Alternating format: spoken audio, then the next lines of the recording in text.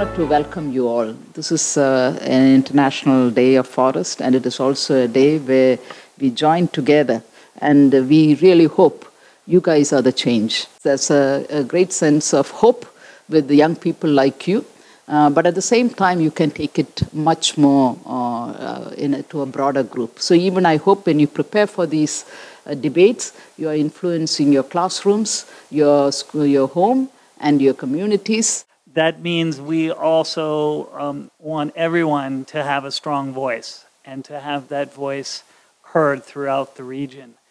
So our approach is really to include the youth movement.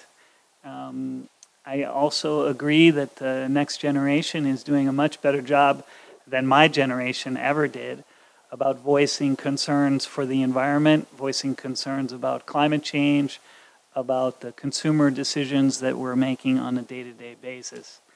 We're hearing you. Your voices are really getting strong and powerful with marches like on Friday. You will inherit the earth. You will pay taxes. But we also hope that you will inherit political power to drive change. And maybe my last message is please keep driving the change. Never forget about what we lose when we lose nature. And although we haven't done so well, my generation, we're with you and we're going to fight this fight. Our world is constantly changing, and we as human beings are expanding to every inch of the globe. This expansion through the means of mining and other land-based developments has heavy detrimental effects on our rainforests, our jungles, and our rivers. This is why we need to reshape the forestry curriculum to adapt to the changing world. The loss of forests represents a loss of natural heritage. Changing the way we view trees is now a priority, and this can only be done by separating forests from other resources within the curriculum. Trees must be elevated above the realm of consumerism. To fulfill our goal, we need to not just simply teach youth about the benefits of forests, but also being able to create opportunities for them to act upon those beliefs. There are many steps to creating a responsible and more mindful consumer, but we believe that teaching youth is just the first step.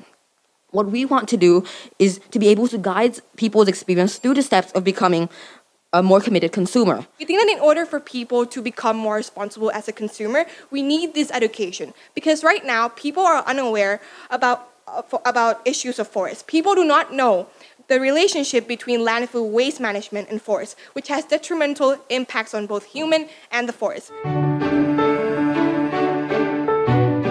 And as much as they want to protect their future, they have their present to protect as well. And this is why we believe that we should bring in green innovation in order to help with coexistence between life of these people and the nature. One advantage of green technology is that it allows for both things to happen at the same time. Forestry education isn't simply raising awareness about these issues, but it's also about informing farmers and producers about how to develop more sustainable products.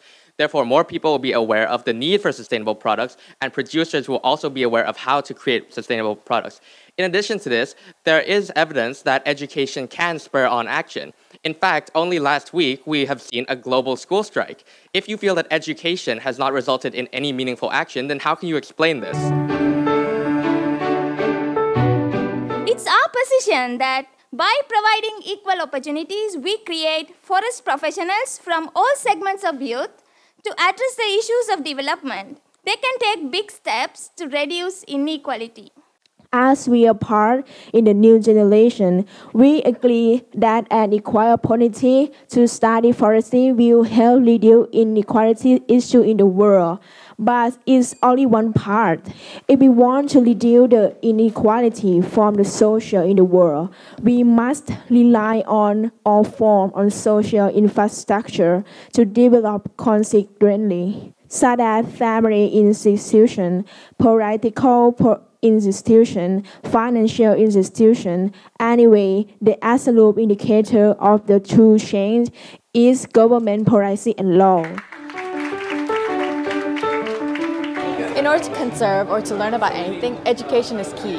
And in order for the next generation to start sustainable living and start conserving, they need to be educated first. Oftentimes, youth nowadays are not really exposed to things like forests or are not really out in the open. We usually spend time in school or going online.